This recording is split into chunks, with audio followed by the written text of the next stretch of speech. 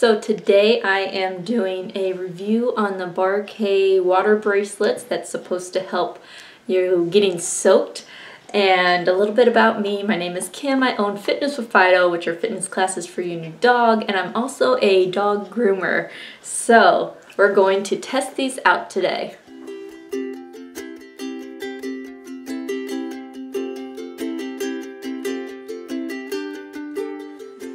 Alright, so these are bathe 9 products. What it does is it's like a little bracelet to catch water from when you're bathing your dogs. Sometimes you end up soaked, so we're going to see if these work. I got long sleeves on to test them out, and I know they look a little funny, but if they work, then who cares, right? Alright, let's see. Alright, so we're going to test them and see how they do. And we'll see. I don't know if he's the perfect candidate for these. I might use Ike. Just because he's pretty good at his bath, so. So when you're bathing your dog, I like to do the body first, the head last. Before shampooing. Less chance of them shaking, and you just really want to get them wet all over. So that way they get a nice deep clean, especially with the shampoo.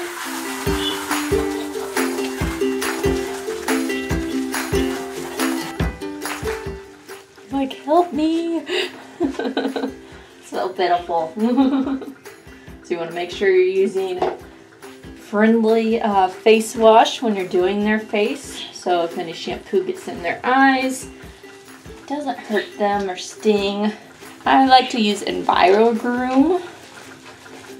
I will link that in the comments. You want to really get those ears. Want to make sure you're not getting water and soap into the ears, so kind of hold the base of the ear and then just scrub going the other way. Get those cheeks under the face. That's the face you're always kissing all the time, so we want those all clean. And then make sure to dilute your shampoo as well. Not only will it last longer, but they're going to suds up more, and you'll be able to spread it more, which means you'll clean them more, and it'll be easier to rinse.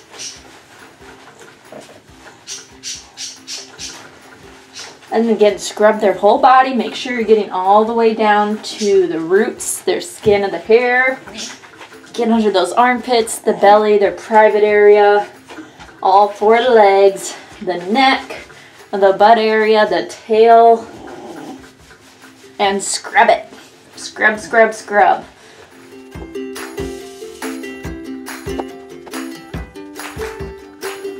And then it's time to rinse, so you want to make sure you rinse really good.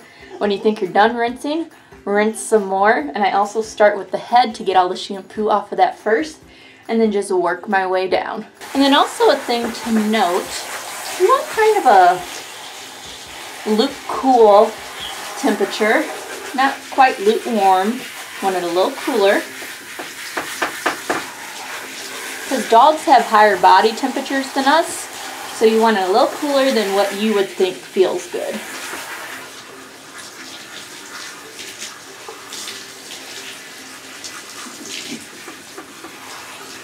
And then again, when you're rinsing, you got the base of the ear, the water is going down, so water is not getting into the ear.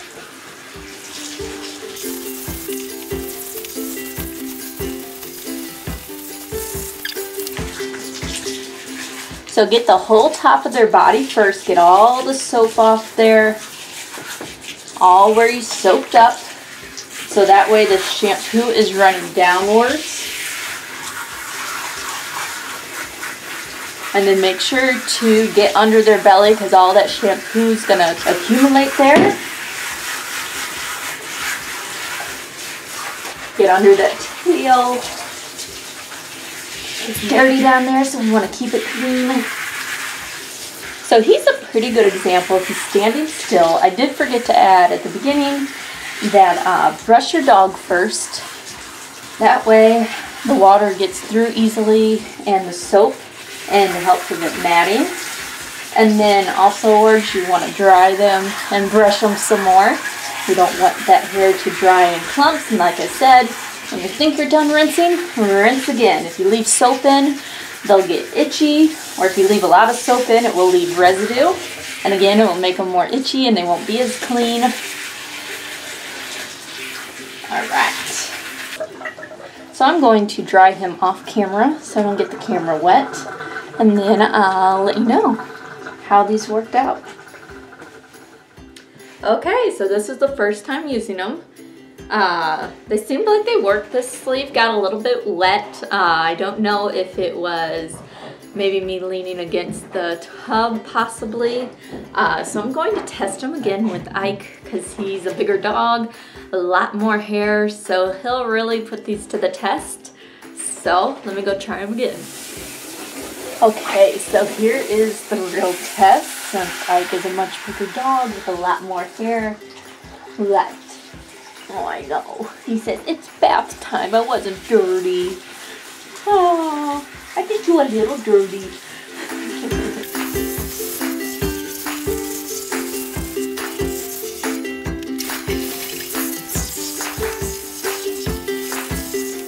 So I just finished bathing Ike and I'm actually not that wet. So I do have to say they did do their job, even though he's pretty good at his bath, so he doesn't like fight to try and get out. So my sleeves are a little wet, but again, that was from me leaning against the tub. So overall, I do say they do what they say. I typically don't get that soaked when I am bathing dogs unless I'm doing like a husky or a shepherd. So I probably wouldn't use these all the time. It would be when I know I have those dogs that are trying to get out of the tub, or like shepherds and huskies who typically, they got very thick hair, they get really wet, really just shake a whole lot. And also during holiday season where you're bathing more dogs, I would definitely use these then. So overall, I would say they do work and they're only like $10. So I would definitely get you a pair. Or maybe for you all that bathe your dogs at home, you probably are a little messier. These might come in handy for you. So this is my review for the Bark-Hay water bracelets. And they dry pretty quickly. So it looks like it's one size fits all. So I'm going to test it out with Owen since he has a much bigger wrist than I do. I know I'm kind of petite, so mine are small. So let's go check. All right. Will you try this on?